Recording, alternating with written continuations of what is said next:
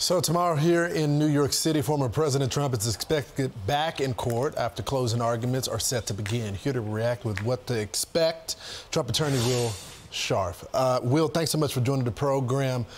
What's going to happen in the courtroom? I mean, it's been a week, and they've been talking with family and friends. Hopefully not about the case. Yeah, look, there are a lot of scheduling issues that have been present really throughout this trial. It's been a bit scattershot in that respect. But look, our plan is to focus on the evidence. In closing arguments tomorrow, you're going to hear us lay out really a full view of what the evidence in this trial has actually been.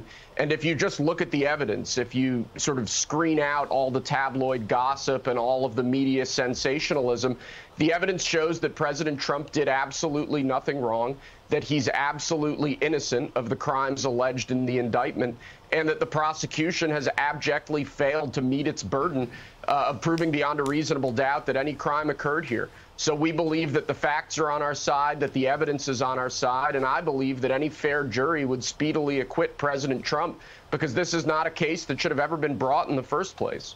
Will, there's a motion that was already put into place to dismiss the case because no crime was presented before they even pass it on to the jury.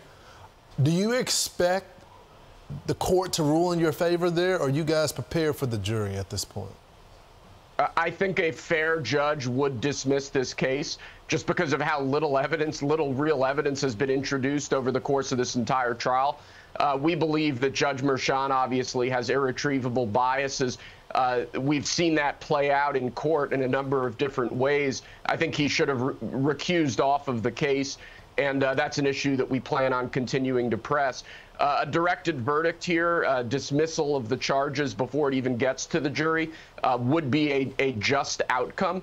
But we're prepared to take this case to the jury, and we hope that the jury stands up for what's right, objectively reviews the evidence that's actually been introduced at trial, and if they do so, we believe we'll get an acquittal. You know, Will, I don't know if you can answer this or not, but typically, you know, lawyers would say, hey, they don't like having attorneys being a part of the jury.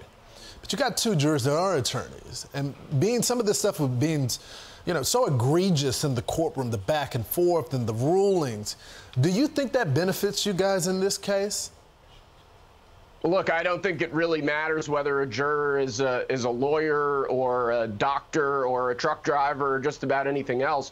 What I care about is, are these jurors going to be able to be fair and objective? And again, I think just looking at the trial record here, the prosecution has just done such an abysmal job of attempting to tie together all these different acts and attempting to prove that some sort of crime occurred here.